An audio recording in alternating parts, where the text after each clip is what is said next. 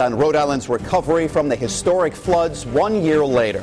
And although the damage was extensive and unforgettable, one local landmark has managed to turn the negative into a positive. And now managers and shoppers at the Warwick Mall tell us the floodwaters that shut down the mall for months may, in the long run, become somewhat of a blessing in disguise. Eyewitness News reporter Sean Daly joins us now with the details that are new at 5. 365 days ago, the Warwick Mall and much of Rhode Island was underwater, but now the mall is back, and according to its owners, it's better than ever.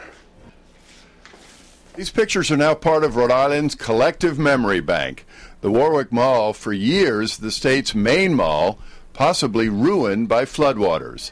But as it turned out, the mall was only horribly damaged, not ruined. It started off with a lot of water, and it turned out to ended up being a very great opportunity for the mall and the community. The Warwick Mall wasn't just repaired and reopened as the same old, same old. The general manager says all the work amounts to a major upgrade, the likes of which likely never would have happened without the flooding.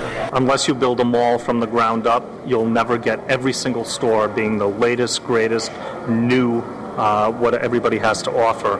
Macy's is open to showcase Macy's. It's the nicest Macy's in the entire company. They've told us that. The fancier nature of the mall now hasn't been lost on customers we caught up with. When you walk through, it's really bright. It's so clean. It's unbelievable. And I like the chairs in between where you can sit down and rest. But it's really great. It's just beautiful. It's so wide and just bright, and just came out of Macy's. Beautiful. What a difference a year makes. Live in the studio, Sean Daly, Eyewitness News.